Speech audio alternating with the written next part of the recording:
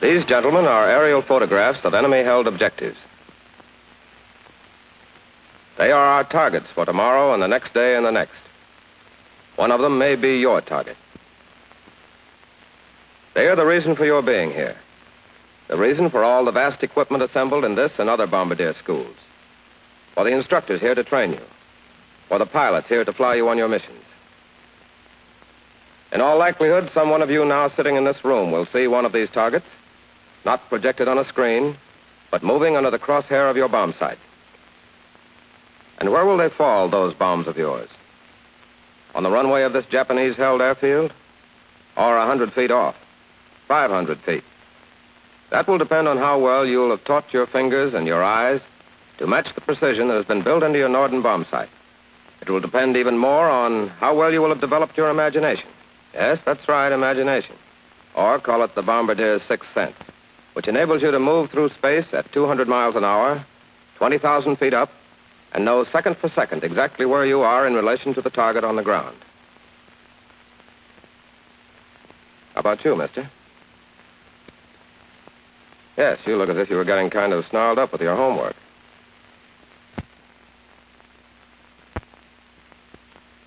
Did you ever try imagining what it's like looking down from the other end of that sight line?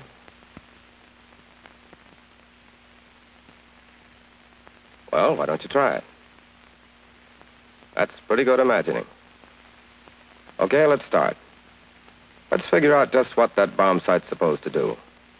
Maybe I can help you. That's right. First, you line up the sight on the target.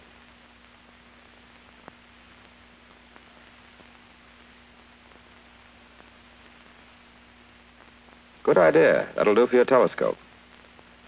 Yes, and then you find a way of measuring the angle between your sight line and the vertical.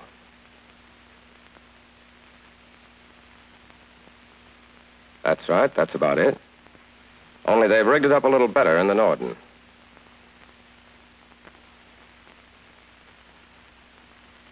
That pitching and rolling is all taken care of, too. First, there's a gyroscope, which makes it possible to stabilize the telescope in a vertical position. So that no matter how the airplane rolls or pitches, you have a fixed vertical line of reference.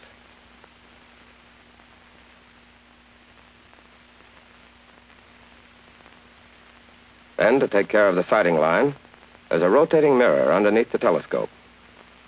You can see that's the same as having the telescope rotate. That means, since the mirror is connected to an indicator, we can see just how fast our sighting angle is closing as we approach the target. All right, what else goes into your diagram? First, altitude. Only put it down as disk speed. I'll put it down that way for now. You'll figure out why in a minute. And you know your airspeed. That's constant, too. So that tells you how far behind the airplane your bomb will fall. That's your trail. Subtract trail from your whole range. That's how far the airplane travels after the bomb is released. And you have actual range.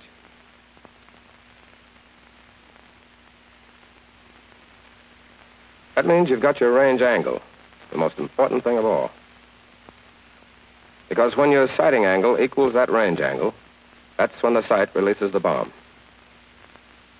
In other words, if we can only set up that range angle inside the bomb sight, we will have solved the range problem. There. How do we go about setting it up? Well, first there's our vertical line of reference, which the gyro stabilizes for us. What's that sighting angle? Notice how it speeds up as it closes to zero, instead of moving down at an even rate like a stopwatch. Now, suppose the distance from A to B is the whole range. Forget trail for the moment. Even though the sighting angle does speed up for a given altitude and a given speed, there can be only one specific rate of closing. Find that rate, and from it, the sight will compute the range angle. But wait a minute. You only turn that mirror by hand when you're first trying to locate your target. Look. There's a disc inside the sight, rotated by a constant speed motor. Once you get on the target manually by turning your rate knob, You move a roller toward or away from the center of the disc. The further from the center, the faster the roller turns. That means the telescope mirror is driven faster or slower according to the position of the roller. You turn your rate knob backwards or forwards until you've found the rate of drive, at which the line of sight will stay on the target by itself. It's from the position of the roller when this is accomplished that the sight computes the range angle. You've done all this merely by adjusting the rate knob to keep the crosshairs on the target. But does the rate index now give you the correct range angle? No, it doesn't, because you haven't allowed for trail. You allow for trail before you attempt to synchronize.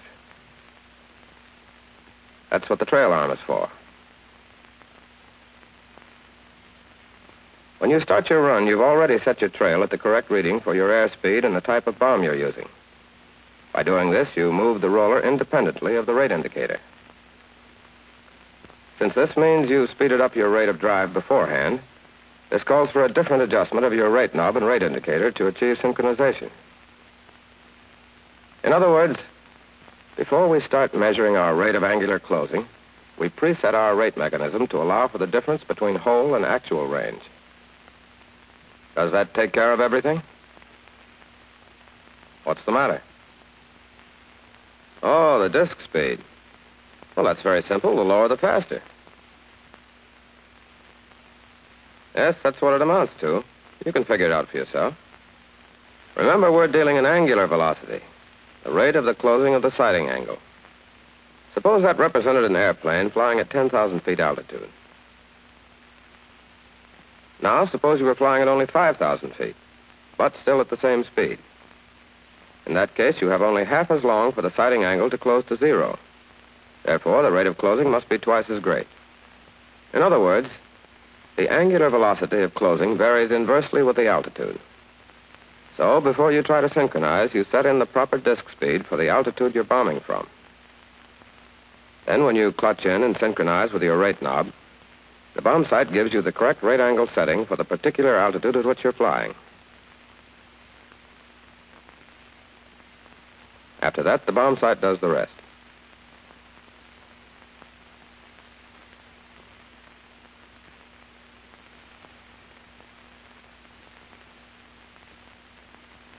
Including this. So now you understand how the range problem is solved by the bomb sight. But what about... Hey, where are you headed for?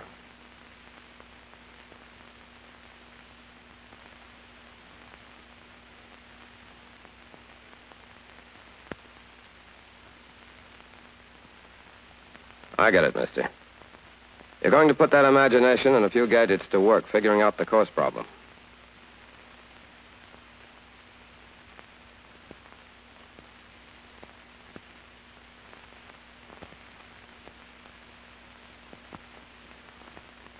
That chair behind the desk will help out.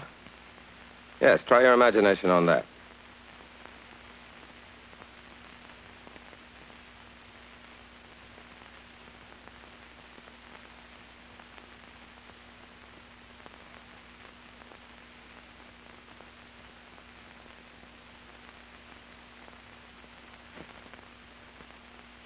And there's your airplane.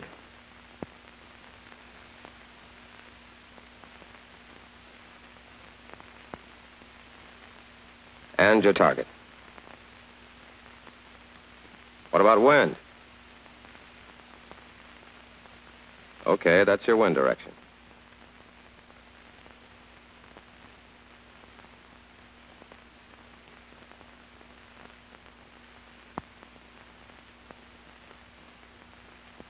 All right, here's the starting point of your bombing run. When you want to move the sight line, you move the telescope. When you want to change your heading, you turn the chair.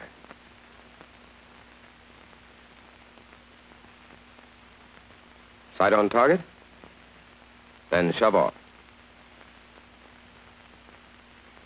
Aren't you going to allow for that wind blowing you off course?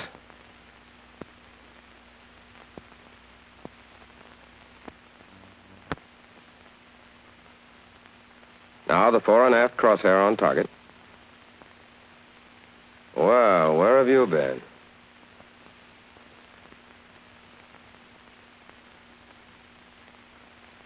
You'd have quite a time synchronizing on a course like that, wouldn't you? All right, go back to where you started.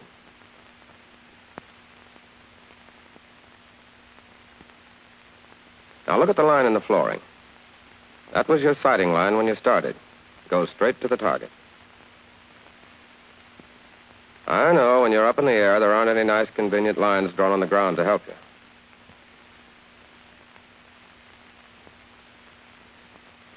Your bomb sight, though, gives you the equivalent of them. Remember how the sight's made in two parts? Underneath, there's the stabilizer. And in that, there's another gyro, only it has a horizontal axis. Above that is your sight. The stabilizer is fixed in the longitudinal axis of the airplane. But you can keep turning the sight so that it's always pointing at the target. But the sight is also connected to the stabilizer by rods. By these, the gyro controls the position of the sight so that no matter how much the airplane yaws, the sight will always point in the same direction. But, and this is what's important here, the gyro gives you a constant reference in azimuth. Let's see how it works. Suppose you're coming onto the course from there.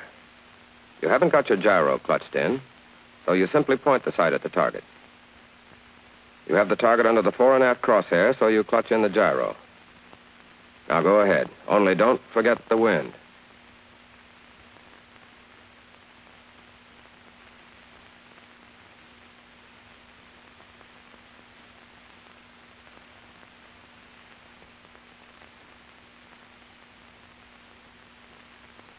No. Remember, your gyro is holding your telescope in the same direction you started with. Parallel with the floor lines. See what's happening? You're drifting downwind. Exaggerated here, of course, but that's what you'll see through the telescope at the bomb sight. The target moving away from the vertical crosshair.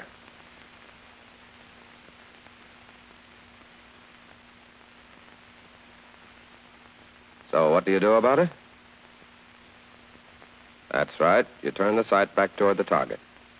And by doing that, you're automatically telling the pilot to change the heading of the plane.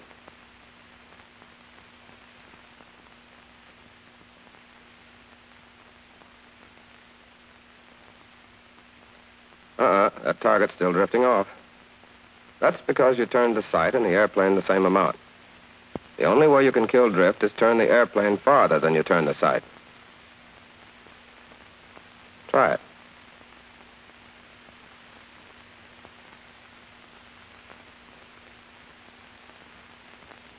Never mind keeping that telescope on the target. Get your drift killed first. There you are.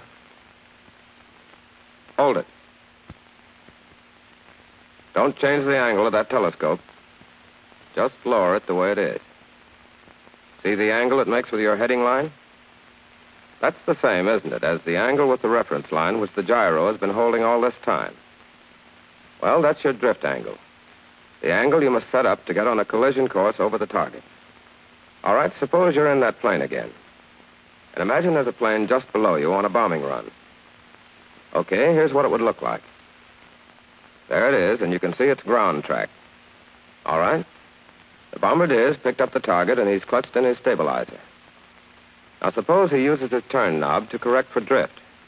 That means he turns the sight and the airplane equal amounts. Well, that didn't get him anywhere. You can see he's still drifting. So now he turns the plane faster than he turns the sight, until finally his sight line and his ground track coincide. In other words, he's established the correct drift angle, and he's on a path parallel to the collision course. Are you worried about not being on target, even though you killed drift? Well, on a real run, you wouldn't have gotten so far off. All right. Once you've killed your drift, how do you get on the target again? Well, simply turn the sight and plane equally. That way you won't affect your drift angle.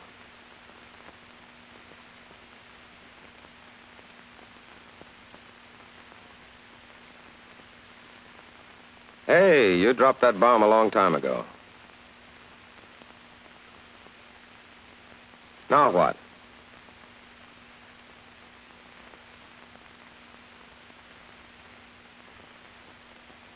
You don't miss anything, do you? Not even cross trail. But you're right.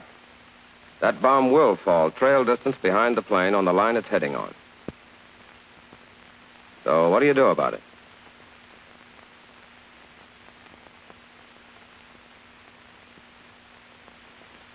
Yes, that's the course you should have been on. Upwind of the target and parallel to your collision course. But how are you going to get on it?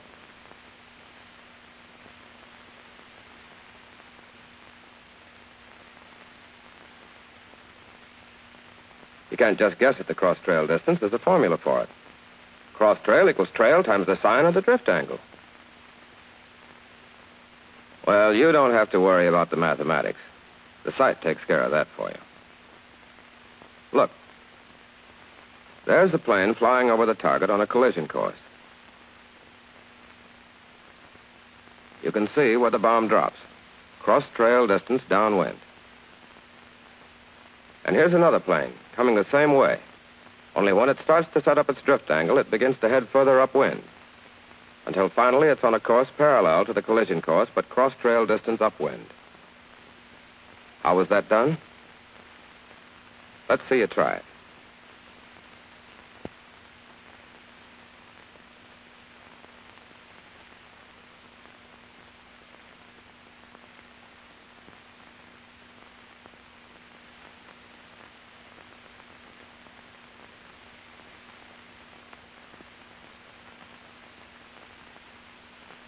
No, that's not it. Steering for someplace upwind won't do the trick. In the first place, that would throw off your drift angle. Besides, how would you know where to head for? Hold up that telescope again. Now move it as if you were adjusting it for range. All right, now for direction. Now notice one thing. As long as you kept that bar horizontal, that meant your line of sight was always moving in a vertical plane.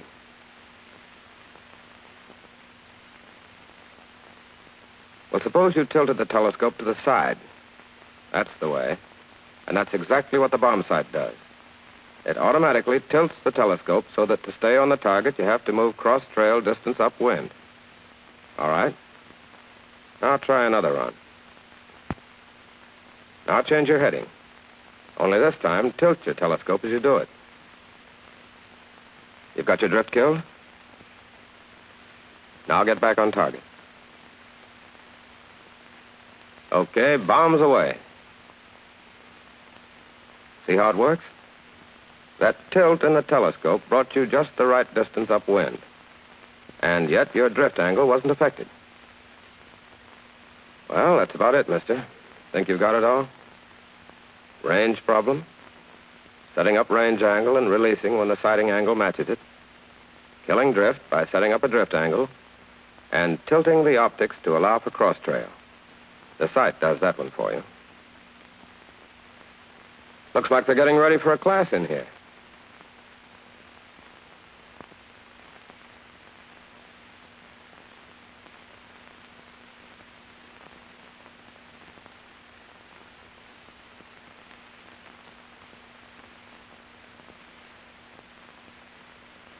Well, you're jumping the gun a little bit there, but let's look.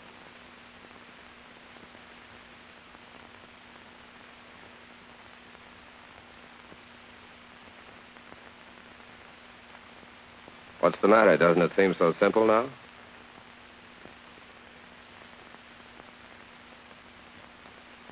Well, don't let it worry you. Sure, you'll have to learn what all those knobs and switches are for. But it's still the same question of when to drop your bombs and how to get on course.